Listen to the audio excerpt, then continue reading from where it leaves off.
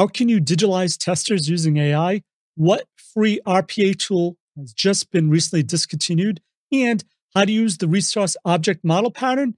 Find out in this episode of the Automation and DevSecOps News Show for the week of March 12th. So grab your favorite cup of coffee or tea and let's do this.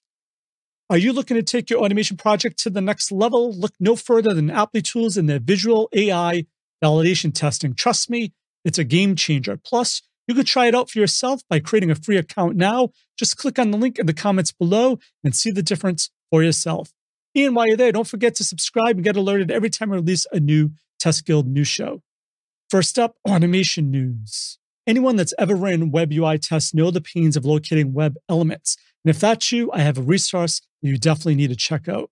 And this is a free webinar by the folks at Applitools. They're going to go over how do you write a good CSS selector? Is XPath always the wrong choice? What about custom attributes or text? And a bunch of other helpful tips. And it's going to be led by two thought leaders in the automation testing space. We have Christian Broman, who is the creator of WebDriver.io, and we have Philip, who is a Cypress expert, and the one and only Andy Knight. So I mentioned this last week, but if you still haven't registered, I highly recommend you do it now before it's too late. To me, it's always sad news when an open source solution or a free tool is discontinued. And so with a heavy heart, I'm here to announce that Tag UI has been discontinued. And I just noticed the other day under the GitHub repository, it says, notice the AISG team is discontinuing the maintenance and support of Tag UI. As of Q4 2023, they're no longer going to provide updates or support. And unfortunately, this is probably one of the few free RPA tools that I found. So it's really disappointing to see this. So if this is you, if you're using Tag UI, check out more news in the first comment down below to see how it impacts you. Do you want to help shape the future of contract testing? Well, I found a way that you can. So Joseph mentioned that the Pack Flow team is conducting research on contract testing with an event-driven architecture context, and they want to hear from you. More specifically, they're looking for integrating tightly with Async API to bring you all the great benefits of Pact along with the benefits that specification-driven workflows can provide. And they have multiple ways you can participate to help drive if this is an initiative they should get into. First one is a quick survey. You could schedule a Zoom call with the Pact team. You could join the developer preview program, or you can vote or comment on the public road card. So here's a great way to get involved in the community and also help shape the future of future contract testing functionality. And you can check this out in the first comment down below.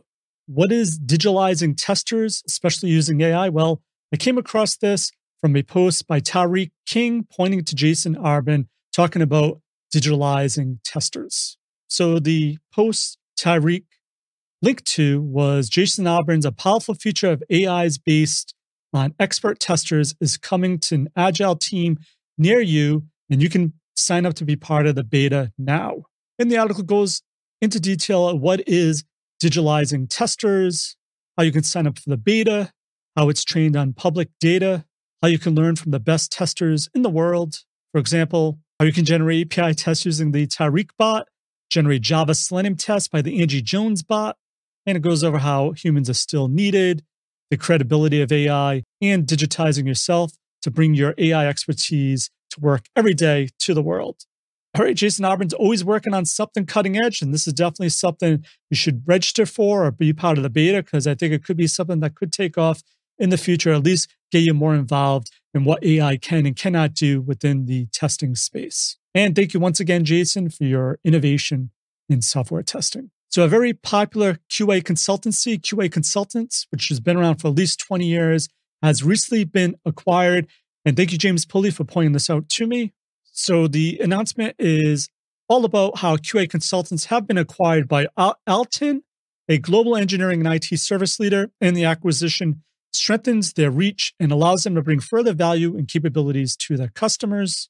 What I really think is interesting about this acquisition is the company that acquired QA Consultants is in the software engineering field. So they probably have heard or had or know there's a lot of issues with testing and quality. They actually found a company that can help them implement better quality and testing throughout different consulting services that they already provide. So if you're a tester, do automation, it shows there's really a need for people like you in the world. And that's why this company was acquired. So to me, it's just a good sign to say, hey, if you're a tester, it's a good place to be because there's actually high demand for you and your skills. At least that's how I read it. And speaking about being an in-demand tester, one way to really always be in demand is always be up on the latest and greatest and always upskilling yourself. And one way to do that is free webinars. I don't know if you know this, but the TestGuild has at least every week or every other week, it's been a free training webinar for you. And to find that, all you need to do is go to testguild.com and you can see our upcoming webinars that we have taken place. One is around API testing with the folks from Karate. We have the lowdown on test automation in 2023.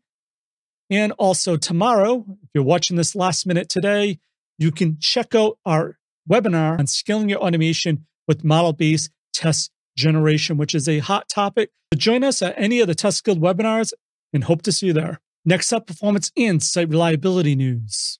So what is a reusable performance testing project architecture? Well, this next article goes over in detail all about it. And this is posted on the K6 site. And it talks about load testing made simpler with resource object model, how it helps with large-scale projects, has a great demo with code examples, how to implement the resource object model pattern, how to build a strong foundation, and a whole lot of other performance awesomeness, and you should definitely check that out as well. Do you struggle with Kubernetes optimization, especially if you're an SRE of performance? Well, I have a solution that you should definitely check out. It just became available to the public for general availability. So Amir mentioned that they were super excited to have them reach this milestone. I always love finding new tools. So if you don't know what PerfectScale is, it helps you eliminate the chaos of K8 optimizations. And this article just goes over why this is important, what problems it solves, what the dashboard looks like, the different features and functionalities it has to help you with your K8 management. So definitely check this out and let me know what you think. Next up, security testing news. So if you're a tester, you probably have to deal with the APIs. How about, do you do security testing for your APIs? If not, here's a resource you should definitely know more about and how you can actually contribute to the upcoming new release of this resource. And this was posted by Tanya, how the OWASP API Top 10 is coming out very soon. And right now it's in a draft version. It has tons of comments in the issues section on GitHub, but most of them are vendor focused. So if a vulnerability is not picked up by an automated scanner, it still needs to be on the list. And you can make your voice heard by commenting on the issues. And she posts where to do that. So here's your chance once again to contribute to the testing and security OWASP community. And you can do it by clicking on that link in the first comment down below. So it's been a while, but we finally have a follow the money news segment for you.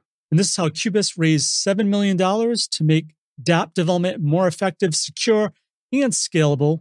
As I always mention, I think already, is I love new tools, and you can actually check out what Cubist is all about and how raising this money helps. And the article goes into detail not only why this investment was needed, but why, despite incredible advances in W3 technology, dApp developers are still forced to cobble together custom infrastructure from incompatible languages, protocols, and security solutions. And so they spend long hours trying to make sense of low-level details of where and how their dApps will execute, create an industry-wide gap or drag on developer productivity. And worse, the status quo gives developers thousands of opportunities to make devastating mistakes, especially exposing things to security and things like that. So definitely a tool you should check out if this resonates with you. It also is, to me, an indicator of technologies that people are investing in. So obviously W3. So if you're not into W3 yet, or how to test or how to apply security to W3 type of development, here's your chance to take a deep dive into a certain company that does it